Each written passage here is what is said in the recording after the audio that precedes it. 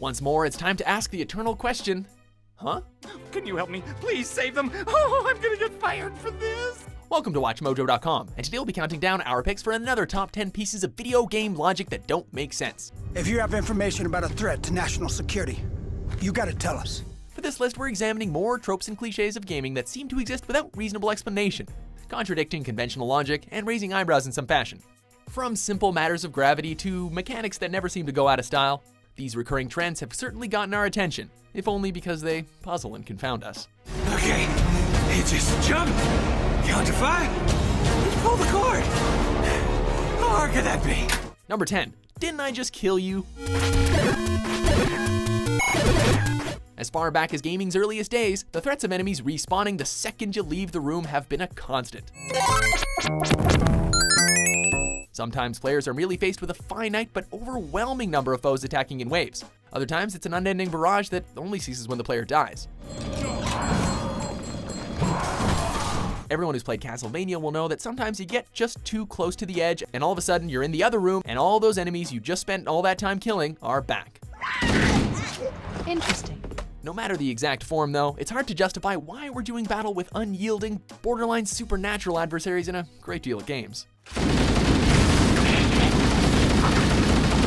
Number 9. Rich wildlife. Don't fret about finances, the great outdoors have got you covered.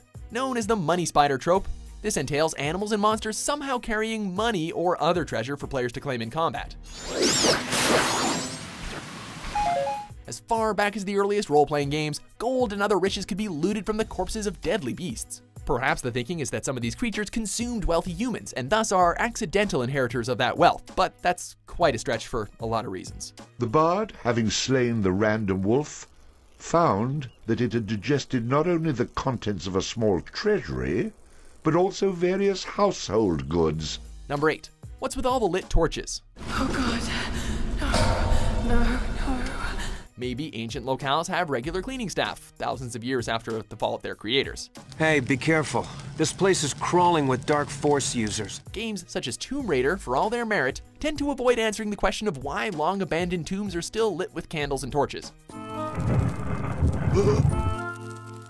In certain cases, it can be chalked up to implying current inhabitants, but more often than not, this is an unexplained circumstance that wouldn't be that hard to contextualize. Magically imbued fire, a secret tribe, a sign of other travelers passing through. There are a lot of possibilities to consider, but so little time.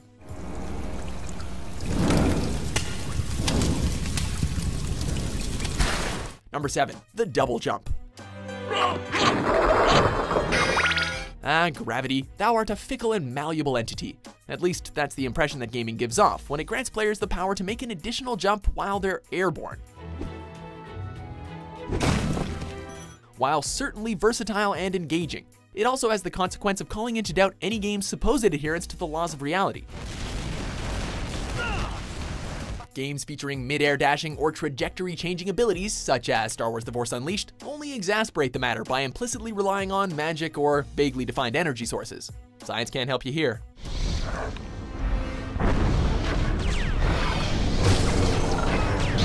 Number 6, fix fire with fire. When in doubt, apply flames or smack with a heavy tool. Those tuned into multiplayer-oriented games may have noticed that when vehicles are set ablaze, they can be restored to normal with the use of a blowtorch or similar device. Then there's the case where players can fix gravely damaged objects by hitting them enough with a wrench. What's even more bizarre though is that some of these tools can double as weapons with little, if any, change in the animation. Number 5, smoke inhalation? What's that? Reloading.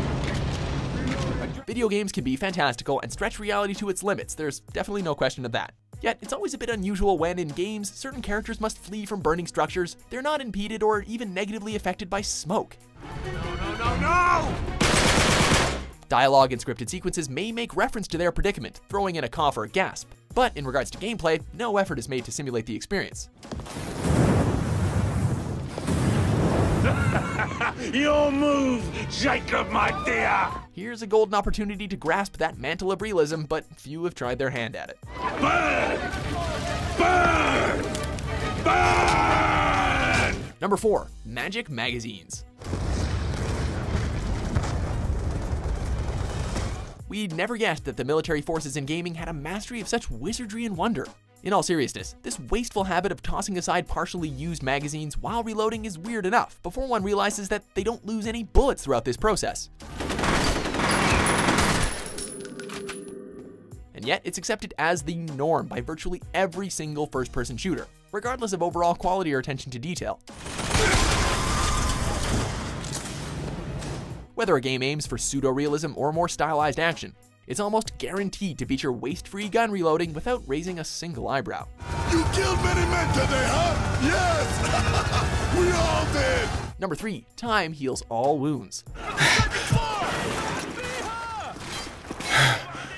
Popularized in the 2000s by series such as Halo and Call of Duty, regenerating health has become an industry trend that has long since transcended specific franchises or even genres. From a design standpoint, it makes a certain amount of sense. Developers want their games to be tightly paced, and backtracking for healing items might impede progress. But making game heroes and heroines regain health over time has the effect of threatening suspension of disbelief. How can one buy into a game purporting to be realistic or reality adjacent when characters magically recover from brutal injury by simply waiting 5 seconds? Come on, Frank. Come on, we're getting out. Number 2. Bikini armor. I think I'm missing a few pieces here. Now this one is strange, you gotta admit.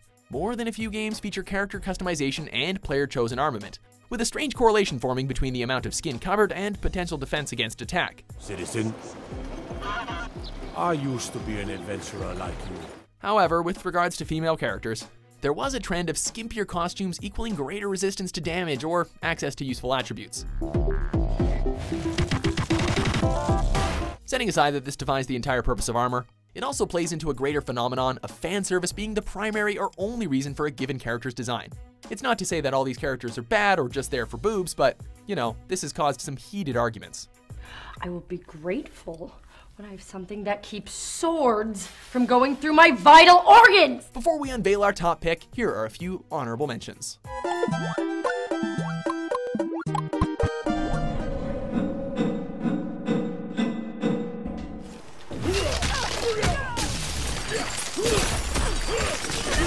Number 1. One-man army syndrome. Whoever said chivalry was dead? It's no secret that grand-scale games where massive armies clash can be taxing on whatever hardware they inhabit. Hence why so many titles choose to keep battles kinda close and personal. I said an intruder, and one guy. One guy has been killing you all by the hundreds. However, such restrictions can get ridiculous at times. For example, in Assassin's Creed, it's fairly common for a crowd of guards to attack the player at one time. Conventional wisdom suggests that an army can, and should, overwhelm singular foes, yet enemies in gaming choose to instead divide up and wait for their turn to fight. We'll never quite understand this one. I have heard reports that you useless morons have been attacking one at a time. Why? Just everybody get him at once. Do you agree with our list? This is so not cool! What logic in video games doesn't make sense to you? For more reflective top 10s published every day, be sure to subscribe to WatchMojo.com. I like those types of areas. Fun, easy, and a prize at the end.